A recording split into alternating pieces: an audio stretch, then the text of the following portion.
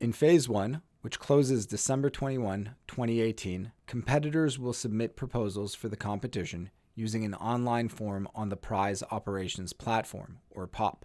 In your proposals, you will detail how you will use the apps from the Adult Literacy XPRIZE team stage to increase access to adult education for all learners. This video tutorial explains how your proposals will be scored to select 50 $10,000 milestone award winners.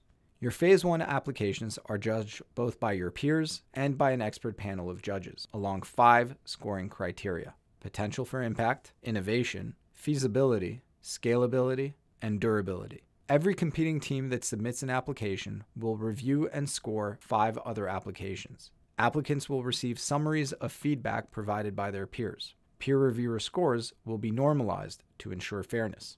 Based on peer review scores, up to 100 competitors' applications will be reviewed by an expert panel of judges. This judging panel will comprise individuals with a variety of backgrounds relevant to the judging criteria, including marketing, political campaigning, technology, social media, adult education, education technology, policymaking, and other areas of expertise. As in the peer review, these judges will rate each application on a scale of 0 to 5 for impact, innovation, feasibility, scalability, and durability. First, impact. Is the proposed approach likely to increase access to both adult basic education and ESL for a sizable portion of the adult learner population in your community? Does the proposed approach present new opportunities to learners? How do you propose to expand your current footprint and reach more and more diverse learners? Second, innovation.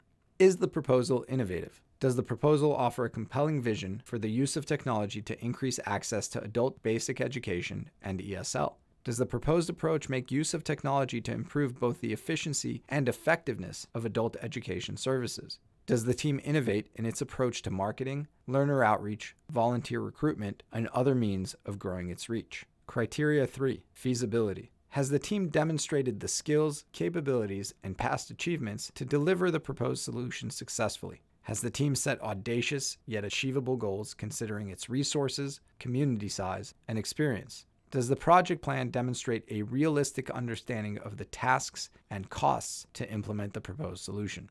Criterion 4, scalability. Could this approach be effective at scale? Will the approach scale efficiently and cost-effectively? Is it replicable in other contexts, circumstances, and communities? Could it become a model for other communities and organizations? Finally, durability. Does the team propose an enduring solution that will last beyond the timeline of the community's competition?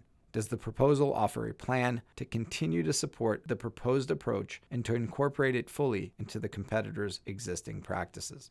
What makes a great application? We're looking for proposals that are transformative, cutting-edge, audacious yet achievable, highly scalable, and enduring. For example, an ineffective approach will distribute the apps to an insignificant number of learners. Conversely, a truly impactful approach is very likely to dramatically increase access to adult basic education and ESL, reaching large number of learners who otherwise would not obtain educational services, and improving the efficiency with which services and resources are provided to learners in existing programs. Along those same lines, an impractical proposal offers an unrealistic project plan with a team that lacks the capabilities to deliver the proposed solution.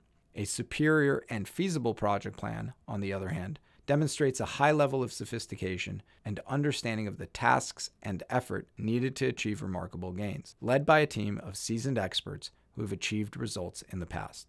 Because people differ, not all reviewers will score submitted applications in the same way. Some reviewers will be more generous and others stingier. For example, one reviewer may score all applications with scores between 0 to 3. Another will score all applications between 1 and 5. Both of these reviewers may look favorably upon a single submission, but give it a different score. Likewise, reviewers' spread of scores may differ. One reviewer may have a more binary scoring approach, giving only 1s and 5s, while another reviewer may spread scores around more evenly across the range. To ensure fairness for all applicants, we will normalize all reviewer scores by measuring each individual reviewer's mean and standard deviation of scores, as well as measuring the mean and standard deviation of all scores across all reviewers. We will then rescale the mean and standard deviation of each individual reviewer to match that of the entire population of reviewers. This way, no matter which reviewer is scoring your application, your submission is treated fairly.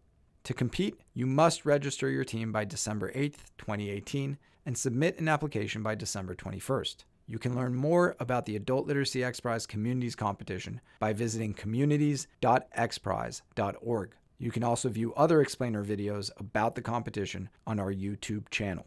In the resources section of your team page on POP, you can view important competition documents such as the competition guidelines, scoring rubric, and an explanation of how judges' scores are normalized to ensure fairness, as well as a PDF of the application form. Register to compete at communities.xprize.org. If you have more questions, email adult.literacy@xprize.org. Together, we can transform lives through literacy.